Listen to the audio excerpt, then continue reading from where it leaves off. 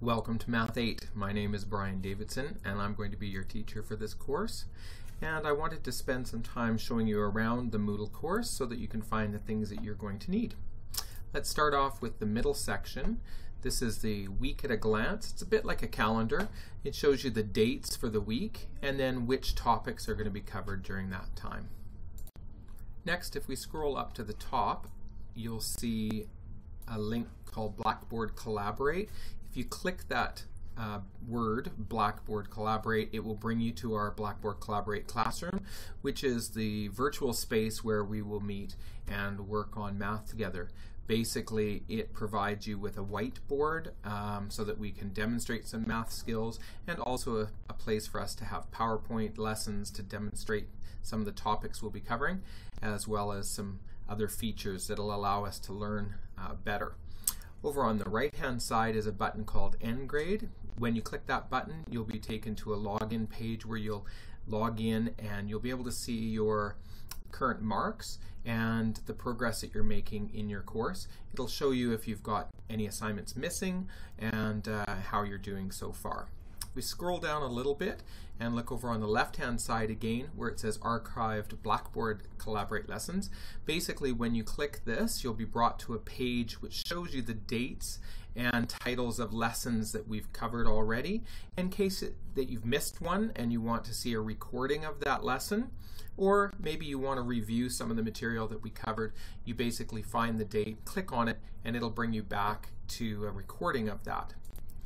If we go back to the course and scroll down a little bit, there are 3 resources in the middle under the calendar that are useful. The first one says Math 8 Rural Outline. This outlines what the course is about, how it's organized. The second one is a schedule. Basically shows you when we're going to be working on which different topics so you can have a look ahead. And finally, this last one, Finding Your Way Around Moodle, which includes some videos that will help you figure out how to upload assignments, and also this video that you're watching right now. But the main part of the course is found underneath this grid with 12 blocks in it.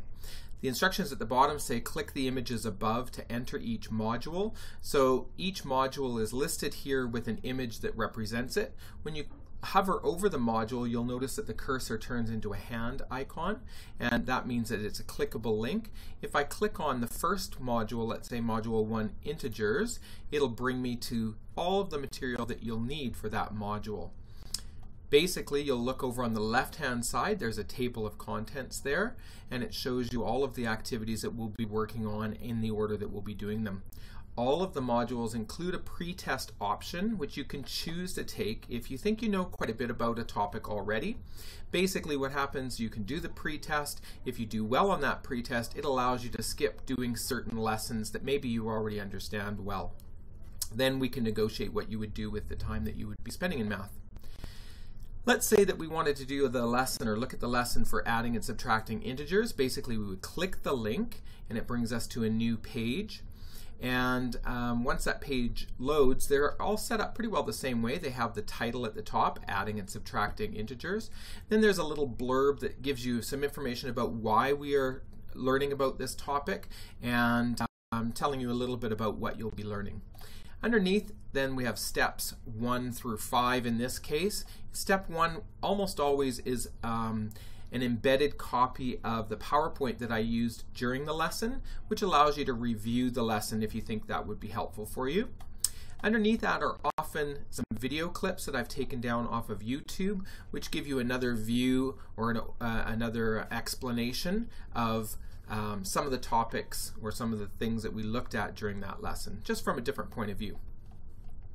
If we scroll down a little bit further, sometimes there will be a link or a set of links to other websites that talk about this topic or games that will help you practice the skills there. And so basically you can go through all of this material to help you learn the information before doing the assignment. The assignment is often a Word document, or it could be a little quiz, or it might even list pages in the textbook that you'd be working on and questions that you should do. And then there's a place for uploading your assignment to hand it in so that I can mark it. Usually that's the last step on the page. You can either click the arrow to move forward to the next topic, or you can go back up and use the table of contents to get to the next one. Usually we'll look at one per day. When you're finished, you can click the Math 8 Rural link there, and it'll bring you back to the course and the beginning of it. The front page of our course, where you can get to other units if you need to, or get anywhere else that you need to in the course. Basically, that's how you move around in Moodle for Math 8. If you have any questions, please let me know, and I'm hoping that you have a great year. Thanks so much.